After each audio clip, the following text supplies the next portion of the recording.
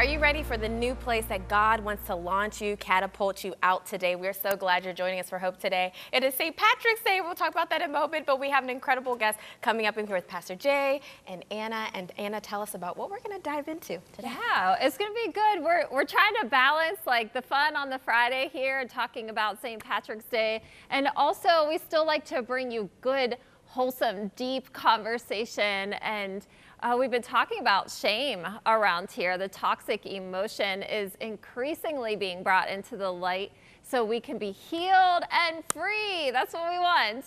And we heard before last week that it's a cancerous emotion and it impacts our heart and our mind. So there's body shaming, mom shaming, religious shaming. The messages we receive from the time we're little can be overt or subtle. And our guest today, Jasmine L. Holmes, joins us in just a few minutes to address the issue and how the gospel puts an end to the story of shame. The gospel is truly good news day. It is. Matter of fact, we have to call this Shame-Free Fridays. Woo. Last Friday, we talked about shame, and we're going to go a little Right. deeper today. And a lot of people battle with that. I think shame is a weapon of the enemy. We talked about it last week, how guilt means you've done something wrong. Shame means there's something wrong with you. And it's hard to be victorious when your mind defeats yourself. Low self-esteem, or shame in essence is a type of low self-esteem, is mind against self. And you can't go any further in life than your ability to be free from shame. So if you know anybody that's battling with it, if you're battling with it, this is Shame-Free Friday. God's going to release you into a new dimension. I'm excited. Well, I'm glad we call it Shame-Free Friday because, you know, it's so important so we be set free from those bondages over our minds. And one thing I've heard therapists talk about, like, you know, one thing it's spiritual too with our mind. We have to be renewed be transformed by the renewing of our mind. And one thing that we have to do when it comes to shame is we have to change the way we think, because actually the way I've heard, like, when you change the way your thoughts, it shifts like the neural pathways in your brain. Right. So there's a rewiring. But isn't it incredible? That's how God has created us, Anna, is that the way with our mind that we can think something, connect with him, and it can set us on a new trajectory. Yeah, absolutely. I mean, God's word has so much power to really transform a person's life. Like, no matter what you've had happen to you in the past, like, God can literally, he would like never waste your pain. He always brings purpose out of your pain. And we mentioned today's St. Patrick's Day, so happy St. Patrick's Day. And I mean, a lot of us around here know St. Patrick is like a lot of partying and things like that, but do you know the story of St. Patrick? Like, talk about God using past experiences for such a purpose. So at just 16 years old, St. Patrick he was born in Britain, and he was actually kidnapped by a bunch of pirates. Like, it kind of sounds like a storybook. But he was taken to Ireland by these pirates and enslaved for a number of years. And then he had this dream about escaping from the slavery, and he actually did escape, and he went back home to Britain. He was reunited with his family. But then as an adult, he felt God was calling him back to Ireland to actually share the good news of Jesus with the people who had enslaved him. And so the story continues that he brought so many to Christ. He's actually the one that they say brought Christianity to Ireland. So truly, I mean, God can do anything with a life that is surrendered to him and is willing to go after the calling that God has on their lives. So our guest today, Jasmine L. Holmes, joins us to share her personal experience of slowly lifting the cloak of shame that had become her near constant companion, and how she rested in Jesus Christ, who had taken all the shame away. We invite you, our dear viewer, into your own journey of identifying, battling, and conquering shame with Christ-centered and gospel-driven principles. So Jasmine, welcome to Hope Today. Thank you so much for having me. It's so good to have you with us, just to be able to share so vulnerably of your personal experience. So since you're new to our viewers, can you share a little bit about yourself and some of your personal experiences with shame? So I am the mother of three children. I have a 6-year-old, a 4-year-old, and an 18-month-old little boy, all boys. And my husband and I live in Jackson, Mississippi. I was a teacher for 9 years. I've stepped out of the classroom for the last two, and I miss it terribly, but hope to go back someday.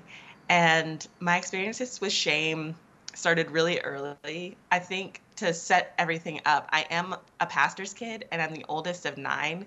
So just felt a lot of pressure to be the perfect pastor's kid pretty much all of my life.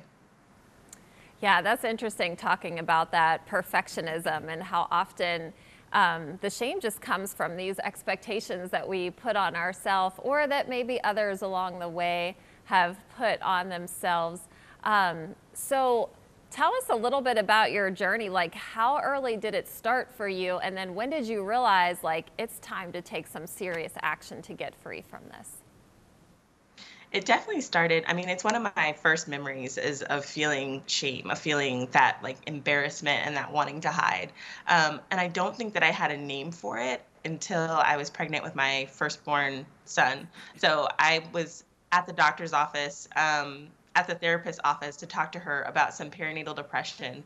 And I was like, okay, we're going to talk about my fears of motherhood and we're going to talk about, all these things and she's going to fix me. And so I started talking to her about fears that I had regarding becoming a mother, and she immediately looked at me and goes, "Have you ever wondered if like maybe you struggle with shame? Has anybody ever said that to you that like shame is a really loud voice in your life?" And that was the first time. So in let's see, 2015, that was the first time that anybody had ever used the word shame to describe the way that I just thought that I was, the way that I thought was normal to be. And then did you find, because you were a pastor's kid, you grew up in the church, that there were sort of subtle expectations, or maybe they were even straightforward messages about what the good Christian girl was like, or the Christian mom, or the Christian wife, and you felt some shaming through those things? Absolutely. I mean, some overt, some covert. So with me, being my mother's daughter and watching her keep this immaculate home while having nine children, and homeschooling all of them and being this particular pastor's wife and just my mom is the type of person when she walks into the room, people are like, "Oh my gosh, that's your mom?" Like she's so beautiful. She's so put together. She's got everything. And I am like the hurricane version of that woman. And so from a really young age, I was like, okay, there's her, there's me. And instead of kind of thanking God for the diversity that He creates in motherhood, wifehood, womanhood, I was constantly like, oh man, like there's this image that I'm supposed to live up to, and I am not. And if my mom was here right now, she would be like shaking her head at me and being like, that's ridiculous. But it's, you know how the ideas just grow. Yeah. I absolutely can relate to that, just this idea of what it is to be a perfect Christian mom and the perfect Christian wife. And so tell us a little bit, like in any area of shaming, you mentioned like religious shaming, body shaming, marriage shaming, like all of those. How does somebody begin to get free, and what are some ways that Christians try to deal with it that actually doesn't work? So the ways that we often try to deal with it, it's really three separate ways that we try to deal with it. So the first one is, I think, a fear that people have when they pick up a book like mine is that I'm going to say, we should just get rid of all shame and all bad feeling at any time. You should just be yourself, even if it hurts other people. You should, do what you want, even if it's not the right thing to do. So that would be like the cast it off version, right? We're just gonna get rid of it. We're not gonna examine it. We're not gonna go to the cross with it. We're just gonna silence it. Another way I think that people often use is motivation. So they use it as a way to help them to do better. These are the people that do really well with motivational speakers who kind of make them feel bad about themselves, which sounds crazy, but is like very true. Like, get your fat self off the couch and work out type of people. To me, that's like, I'm going to couch harder. I'm going to get into the corner of the couch and never leave. But for some people, that really works for them. My husband is one of those people who, like, if he feels bad about himself, he's going to work double hard to overcome that bad feeling. But it makes you kind of not compassionate person. And then the third way is to put it onto other people, to try to find somebody who's doing just a little bit worse than you, so that you can feel better about yourself. Ultimately, all of those ways fall short because they're not centered on the author and perfecter of our faith. So Jesus tells Adam and Eve in the garden exactly what God tells Adam and Eve exactly what he's going to do with their shame in the garden. And it ends with Jesus. It doesn't end with the things that we do to try to get rid of it. Yeah, you do such a good job in your book just bringing the truth of the gospel. Can you share a personal experience of how you use the gospel to specifically help you break free from shame? I would definitely say in my motherhood, that's where I felt the most shame and pressure to kind of perform. And I think a lot of other moms can probably relate to whether or not we're going to breastfeed our children, for how long, what vaccines are we going to give them, how are we going to, raise them, where are they going to go to school. And I have just had to constantly hold my children with an open hand and trust the Lord that I'm going to do the best that I can, and He is going to do exceedingly better than I could ever do in parenting my children and guiding my children. And so even just something as simple as choosing where my son went to school, I had to stop and say, he's in K4. You can make a different decision next year. It's okay. Like, you don't have to take the perfect steps. And so a lot of it just involves abiding in Christ, a lot of prayerfulness, but also naming the feeling out loud for what it is and allowing people in my community to speak truth into it, because shame festers in silence, it festers in darkness, and it festers in isolation.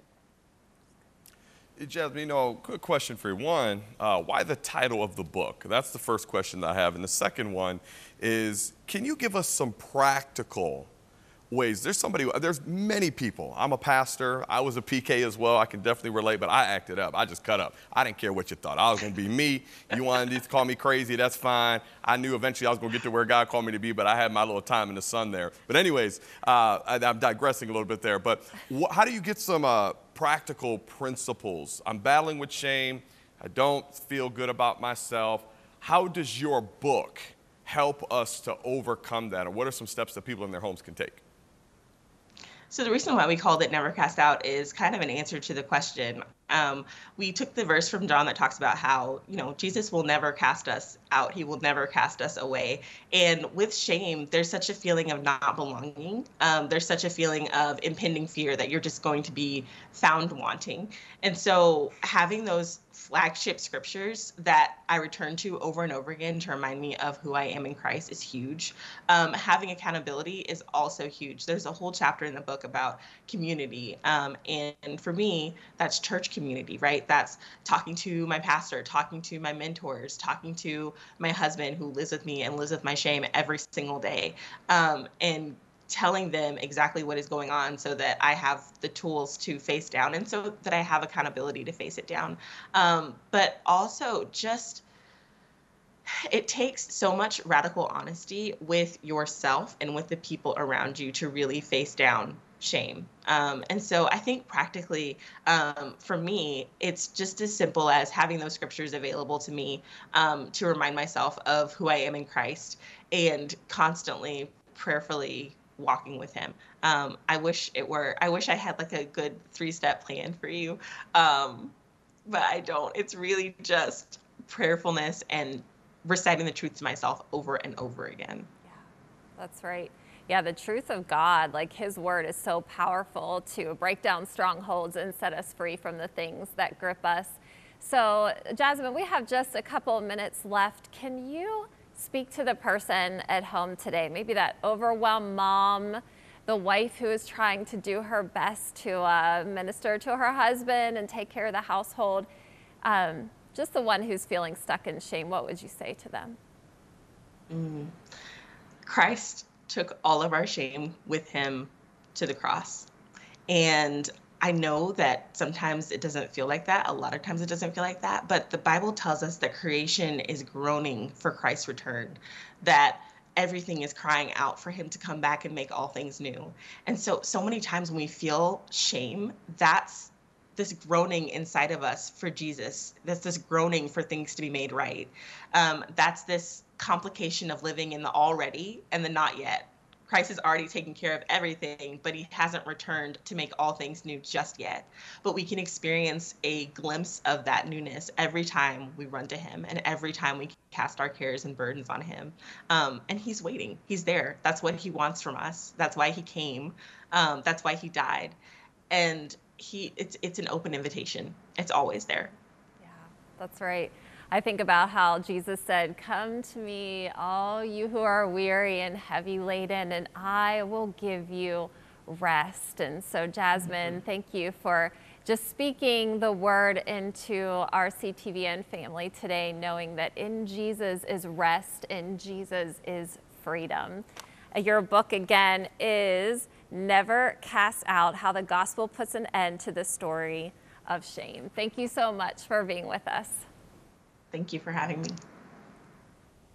Well, we want to always give you a bite of the Word of God while you're with us. And so we're going to take a quick break, but we'll be right back with that and so much more.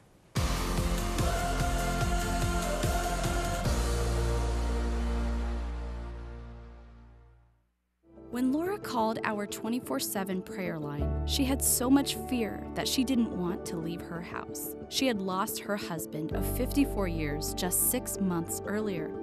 Laura was flipping through TV stations when she came across Cornerstone Television. She felt compelled to call.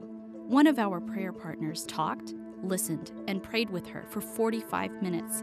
At the end, Laura said how much the ministry had helped relieve her fear. Praise God for how he is using CTVN. When you give, you become part of what he is doing.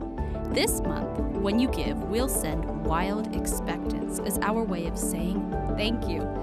This book will inspire you to live your life as God intended. To give and request your copy, visit us online at ctvn.org/donate or call us at 888-665-4483. Hope happens here. Well, if you've been tuning in, we are setting people free from shame. And as Anna mentioned right before our break, that we always like to give you a passage of scripture, Hebrews chapter 12, verse number 2. I love this passage. Looking to Jesus, the founder and perfecter of our faith, who for the joy that was set before him endured the cross, and he despised the shame, and is seated at the right hand of the throne of God. You know, as we've been talking, something that came alive in my spirit, I've never saw this before, but I believe that shame is the antithesis to significance. If you are battling with shame, it is because there is significance in your life. Now watch this. Jesus did not allow what he was walking through on the cross, if you look at Hebrews chapter number 12, to determine his significance. He realized, I might be in this, but I'm greater than this. And you can't allow what you have gone through, what people have said about you, to determine your significance. The only reason why you were trusted, I'm going to say that again, the only reason why you were trusted to walk through all the pain and the heartache is because of the significance upon you. And what the devil does, he puts a title on us and says, you're not a good mom. You're not a good dad. You're a bad minister. You made these errors. Not understanding God already knew you were going to walk through all of that, and he wanted us to walk through it so then he could give us a revelation in it that when he brings us out of it, he could send us back to the very people that need the answers that we have. So I don't know who this is right now and who this is for, but there's some of you watching right now. The only reason why you're battling with shame, God wants you to hear this, is because there is significance in your life. And you're greater than you know. And as you begin to seek out the will of God, the plan of God, the mind of God, he's going to give us significance for our shame, Sydney. Well, you just dropped that, Pastor. That was a whole 2-minute sermon. I was like, I was sitting here, were you taking notes? Because I was just like, you said shame is the antithesis to significance. That's right. That's powerful. And, sometimes I think about, I was just working through this recently. It's like, what are some of the labels that you've put on yourself that are not from God? That I'm not this, that I'm not that I'm not worthy. We have to eliminate those things and look to the Word of God and say, I am this. I am significant. I am a child of of God. I am the head and not the tail. You know, I am a daughter of the Most High King. I am the apple of his eye. I mean, there's so many promises in the Word of God that you can declare and you can speak over yourself. And there's something about when you declare a thing over yourself, when you begin to break those shackles off of your mind, because those words, even those word curses that people put on you, can be so hindering. And so you're blinded by your significance. You're blinded by the identity that you have in Christ and the purpose and the calling that's within you. And I love what you said is like when we're walking through things, and then it's not just sometimes it's like the enemy's like, oh, you're walking through this, and it's like trying to label it on you. No, it's so you can have victory and go back to those places and encourage those who've been in that same bondage and that same dark place. So maybe that is you today, that what we've been speaking, and I don't know if it's we've had a double portion of talking about shame for the past 2 Fridays, but it's important. And God is highlighting this because we have to get set free from this. It is shackling our mind, and we don't even realize how much shame does to us, that hinders us from walking in the plans and the purposes of God, because we put this barricade of words around ourselves. It's like we're doing these, like we're prophesying over ourselves in a negative way of I'm this and I'm that, and that's why things start manifesting over and over again. So today, take authority and be like, you know what, God, this is what you say about me, and I'm going to declare it over myself. And I'm telling you, something happens. You start decreeing things, saying things, who you are, the devil back up. That's right. I mean, we know the Bible tells us that life and death are in the power of the tongue. So it is time, like Sydney said, to just start declaring out of your mouth who God says you are, and that Jesus died to make you free. This scripture that we're focusing on today from Hebrews, the beginning, the verse that comes right before our focus one, says to throw off everything that hinders and the sin that so easily entangles. And so just ask yourself, like, what is hindering you? What is weighing your heart down, weighing your mind down that Jesus wants to lift off of you? Like this says to throw it off of you and run with perseverance the race marked out for you. Do you know that before you were born, Jesus had a race, a life, a purpose marked out for you, that he is cheering you on? Like there's all these people that have gone before us, and they're in heaven, and they're like cheering us on, saying, you will make it through. And you know how you make it through? That same scripture says, by fixing your eyes on Jesus, the author and perfecter of your faith. So as you fix your eyes on Jesus, as you let your faith rise up and activate your faith, then you will be able to run with perseverance. And then the scripture says that Jesus, for the joy set before him, endured the cross. What was the joy? What joy did he have his eyes fixed on? Well, friend, that's you. That's me. Like he was so focused on you when he went to that cross that he endured the cross, scorned its shame, and now he sits down at the right hand of the throne of God. So consider Jesus and all the opposition that he endured from all of these sinners, and yet he died for them to set them free. He died for you to set you free. And if you have never accepted Jesus as your Lord and Savior, today is your day to bring some transformation, to bring the lover of your soul into your life. We always have prayer partners here available 24/7. So if you're watching this in the middle of the night, you can call at 888-665-4483, and somebody will pray with you. They will hear your story, what you've been carrying, and they will tell you how to start your own relationship with Jesus. You know, I think there's a lot of people watching right now that you are in a season that, as I think about, I think it's 1 Corinthians, I want to say it's chapter 16, verse number 9, said, a great and effectual door has opened up unto me, and with it are many adversaries. Shame is one of the big battles you have to break off. You know, if you think about it, what makes something valuable is how rare it is. The Bible talks about how before the children of Israel went into bondage, that the Egyptians knew how great they were. And they said, come, let us deal wisely with them, lest when war breaketh out, they side with our enemies and overtake us and run out of the land. Do you understand how great you are? Do you understand the only reason why you've gone through everything that you have gone through is because the devil said, I've got to start early. Some of you were abused when you were children. Some of you went through a divorce and didn't understand why, and you could never be what your spouse wanted to be, and you kept trying to be and measure up, and they still left, and you're wondering, why am I not enough? You've always been enough.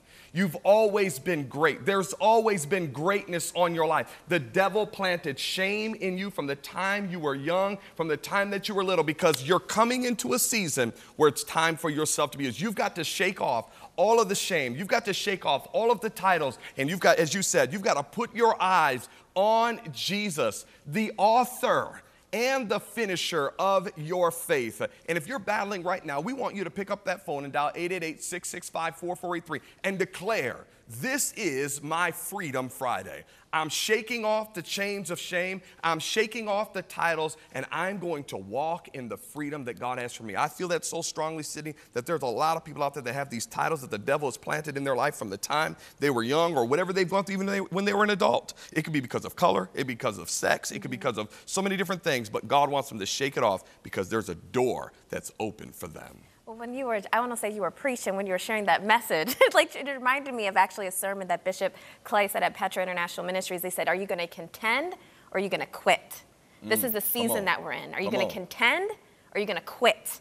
I'm going to say again, are you going to contend or are you going to quit? Are you going to say, okay, I'm going to go through this, I'm going to stand on this, I'm going to believe in you, God, no matter what it looks like, or are you just going to go to the wayside? Because we all have a decision. We all have a choice that we can make. And I'm just even reminded, I remember Cindy Jacobs, I was at this conference back in September, and I'll never forget, she said there was a word that God put in her spirit. It's Spanish, it's basta. It means enough. Sometimes you have to speak to that situation, say, basta, it's enough. I'm done with the shame. I'm done with these lies. I'm done with the words that are going around. You have to say, enough is enough. And in this season, I think it's really important that we take authority and knowing I know who I am. And sometimes I'll be in my prayer closet and I will go to bat and be like, I know who I am. Get off of my family, get off of my marriage, get off of me. I just start declaring things of the promises that God has said. And I'm telling you, I have seen things shift and shake because I know my authority and who I am in Jesus Christ. Jesus is seating at the right hand of the Father. Like, do we know how good we have it? We are his children. That we can call on Abba Father at any hour, any point of the day, and he responds to us. And sometimes it's not in the way that we want it or how fast it is, but he's working on our behalf. He's working all things out for our good. And in this season, no matter what it looks like, you know, sometimes when the darker it gets, the greater the glory is going to go to God. And sometimes you just got to stand. Sometimes you just got to say, you know, it doesn't matter what it looks like. Though you slay me, yet I will trust you, God. That's where we need to be as the body of Christ. When the winds and the waves, when they blow, just say, I trust you, God. You fight, but you remind yourself of who you are. And I'm telling you, God, he is working and doing a new thing. Well, I know it's like we have like 30 seconds left. Final thoughts. Bing, bing. Yeah, I just want to encourage you to get into the presence of Jesus. Get up next close to his heart because his heart is beating for you today. He wants to comfort you, remind you who you are, encourage you, and lift you up so that you can go out and be the person he created you to be. We love you. Have a great weekend.